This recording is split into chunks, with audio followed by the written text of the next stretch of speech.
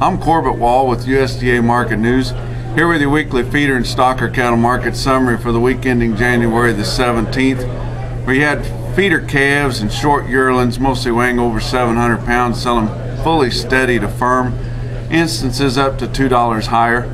Lighter weight calves under 700 pounds sold firm to $5 higher, with the exception of those lightweight steer and bull calves under 550 pounds, and they traded $5 to $15 higher, especially in the southeast and in southeast surrounding areas, including Missouri.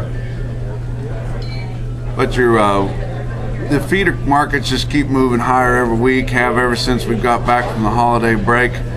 But many markets were quoted even higher this week compared to last week, but we're comparing this week's markets to sharply higher markets last week, and a lot of the markets that were called higher than what we quoted here on the nationwide trend were actually catching up with gains that were seen a week ago.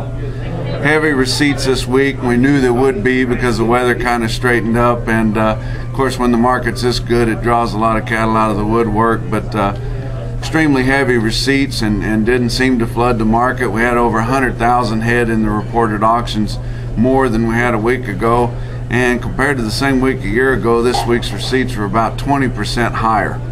So a lot of cattle sold this week. Best demand by far was for stocker calves, and usually those guys that come out and buy their stockers early, they sure enough want the males or the steers or lightweight bulls, and that was indicative of the trend that we saw. But there is some guys buying cattle, turning them out on late wheat, maybe some stockpiled pasture, but for the most part these lightweight calves are going to be held over until spring. Guys want to get in on those cattle before they get any higher and then go ahead and lock in their starting price, because it doesn't look like they're going to get any cheaper anytime soon. Fat cattle market continues to drive feeder prices this week. Fat sold $2 to $3.50 higher on a live basis, 141, 142 in the southern plains, 143, 144 in the northern plains. And in the northern plains, your dress price was $4 to $6 higher, from 226 to 228. Actually, your feeder cattle, your heavy feeders going right into the feedlot, for the first time in a long time, pencil out better than the lighter weight calves or the backgrounding cattle do, and we haven't seen that for quite a while, and that's due to your cheaper feed prices, of probably the cheapest feed we've seen in over 3 years.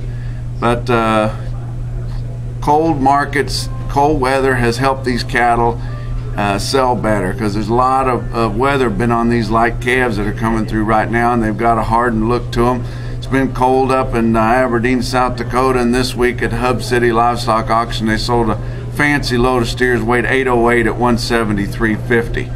But we did see some of those markets, and over in the mountain states and on the western side, not much higher this week, and moderating a little bit. In fact, in northern Colorado, those stock show specials due to the National Western, they're starting to wind down a little bit, and they sold most of their fancier, bigger reputation strings in the first week or two of those specials, and starting to get into some cattle not quite as fancy as they sold earlier, and the prices are indicating that as they're not any higher, and they actually quoted some cattle as much as $5 lower in Colorado. This week's regional weighted averages in the north central states, a 6-weight steer cost you $188.91 compared to $187.93 last week and $157.85 a year ago. In the south central states, a 6 to 700 pound steer, $180.12 compared to $179.03 last week and $151.70 a year ago. And down in the southeast, a 6-weight steer also cost you $167.32 compared to $160.34 last week and $141.50 a year ago. That wraps up your feeder and stocker cattle market summary for this week. Check out our website for more market information at marketnews.usda.gov.